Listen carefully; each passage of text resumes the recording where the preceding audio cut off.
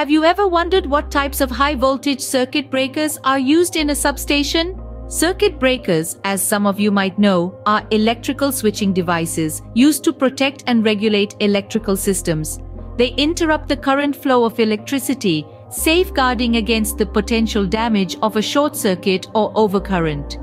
There's a variety of circuit breakers, each designed for specific voltage levels from medium to high. Now, let's delve into the different types of high-voltage circuit breakers you might find in a substation. First on the list, we have vacuum circuit breakers or VCBs. These are unique devices that work in voltage ranges between 3 kV and 38 kV. Their construction is remarkable, featuring a vacuum container called a bottle. Inside this bottle, we find moving and fixed contacts that open and close within the vacuum chamber. This chamber is the heart of the VCB, where all the magic happens, the arc quenching. VCBs are versatile, designed to function efficiently in both indoor and outdoor settings. When used indoors, they are typically built into VCB trucks installed in a control and relay panel. This panel can be racked in multiple ways to best fit the system. For outdoor use, these units are usually attached to a permanent structure, standing strong against the elements. VCBs are a versatile option, suitable for a range of applications. Next up, we have SF6 circuit breakers. These breakers are a bit unique because they use an inert gas, sulfur hexafluoride or SF6, as the medium for arc quenching. SF6 is an excellent choice for this role due to its superior recombination and insulation properties. Here's how it works. When an arc forms in the breaker, highly pressurized SF6 gas is released into the gap between the contacts of the housing. The gas has robust electronegative properties, which means it can absorb free electrons. Any conducting free electrons from the arc are quickly absorbed by the SF6 gas. As this process unfolds, a dielectric medium is created which effectively extinguishes the arc.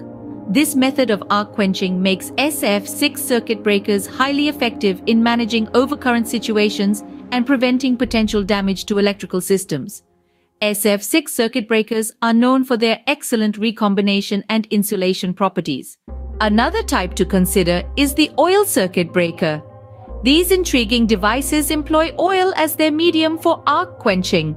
The contacts of the breaker are completely submerged in oil, utilizing its insulation and dielectric capabilities. Now, here's where things get interesting. When the breaker is in action, the arcing generates a substantial amount of heat, producing oil vapors that decompose into hydrogen gas. This process results in a large hydrogen bubble encircling the arc by displacing the oil. As this bubble contracts, it drives the oil towards the arc, where the hydrogen gas cools it down. Now, it's essential to note that there are two distinct types of oil circuit breakers. We have the bulk oil circuit breakers and the minimum oil circuit breakers, each with its own unique properties and applications. In essence, oil circuit breakers make full use of oil's insulation and dielectric properties. Finally, we have the air blast circuit breaker. This type of breaker utilizes compressed gas, often air, as the primary means to extinguish an electrical arc. The gas is stored in a tank and released through a high-velocity nozzle during operation. An air valve connecting the tank and the arcing chamber opens, allowing the pressurized air to rush into the arcing chamber. This sudden blast of gas performs two key roles.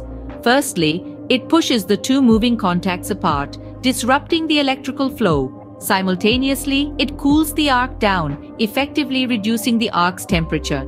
Secondly, it sweeps ionized particles away from the contacts. This increases the dielectric strength of the gas, making it a more effective insulator against the flow of electricity. This dual action of physical disruption and thermal reduction, combined with enhanced dielectric strength, effectively extinguishes the arc. Air blast circuit breakers are highly effective, using the dielectric strength of gas to extinguish arcs. So, we've covered the four main types of high-voltage circuit breakers.